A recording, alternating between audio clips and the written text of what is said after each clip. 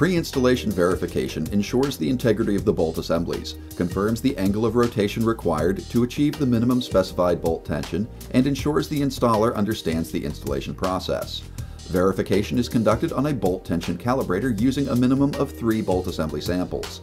Insert the bolt assembly with the washer placed under the nut. Using a hand tool, snug tighten the nut to 10% of the minimum specified bolt tension. Set the turn of nut wrench to the rotation required for the diameter and length of the bolt being tested. Match mark one of the points in the nut with a corresponding location on the calibrator plate. Place the turn of nut wrench on the nut and tighten until the tool stops. Check the bolt tension calibrator to confirm that the tension achieved is equal to or greater than 105% of the minimum specified tension. Check the match marking to confirm the amount of rotation.